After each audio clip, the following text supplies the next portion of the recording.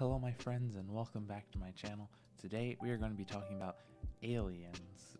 So a former Israeli space security chief says that aliens exist, humanity not ready. Now here's the thing about aliens in general. It would require that the United States I guess in this case Israel, are the only countries, and they have to have such cooperation that not many people have even came out about it. Like, take the leaks in the Trump administration, for example. Wouldn't you think one of them would have to do with aliens and him working with aliens, and that's why he created the Space Force?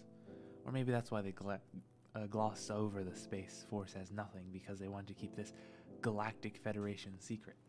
I'm not saying aliens exist or not. I'm just saying the amount of cooperation it takes to keep all of this a secret is very high.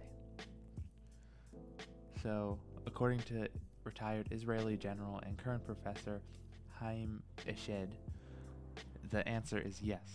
But this has been kept a secret because humanity is not ready.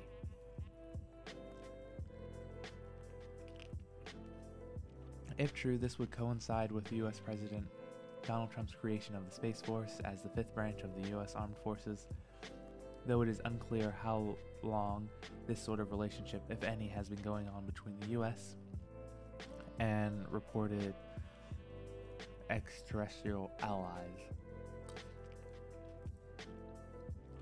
If I had to come up with what I'm saying today 5 years ago, I would have been hospitalized.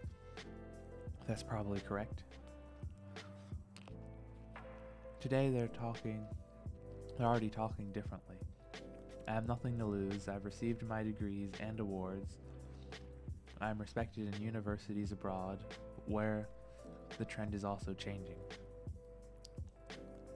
So he has nothing to lose, so he came out and said this.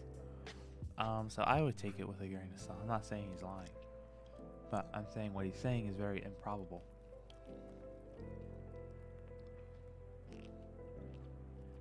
Anyway, that's the video. Have a wonderful day and God bless you.